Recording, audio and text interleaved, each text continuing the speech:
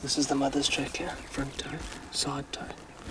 And there's the calf there, the front toe, side toe, and the other side toe, heading that way. Mickey Riley's spent his life with rhinos. Like the Maasai warriors in Kenya, he and his team know rhino behaviour inside out. But there's always an element of unpredictability. Okay, she's aware of us, eh? Just get down.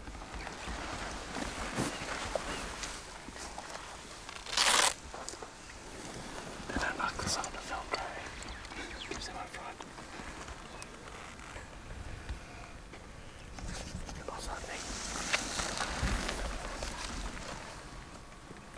Mickey decides it's safe to go a little closer. Now, just 30 feet away, the female doesn't seem worried by the group's presence.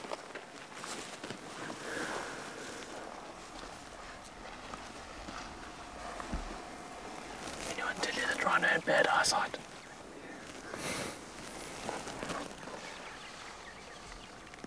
Not everyone is happy about being this close.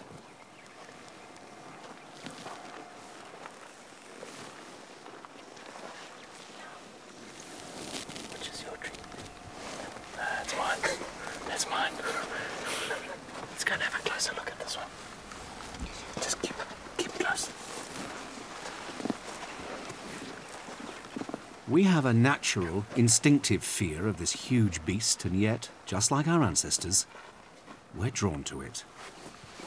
Keep up at the back there, keep up. Stay together.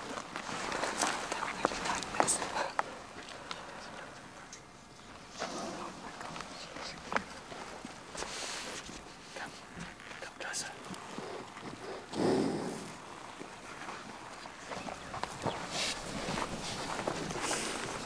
Where are you going?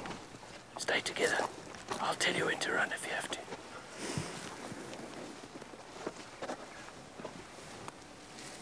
Is there anything more beautiful than that?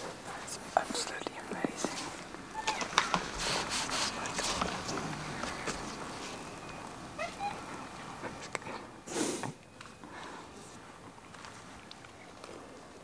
Every animal has its own personality. Just like people. We have murderers, we have bullies, we have people who are benign. Rhinos are the same. Some will never let you get this close. Others perfectly happy. Of course you can.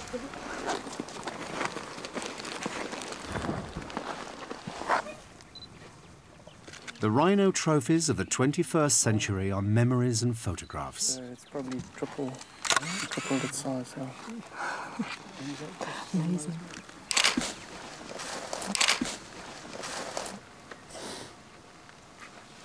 There's no doubt we can get a thrill from this kind of intimate encounter, and our willingness to pay for this experience has now become the rhino's lifeline.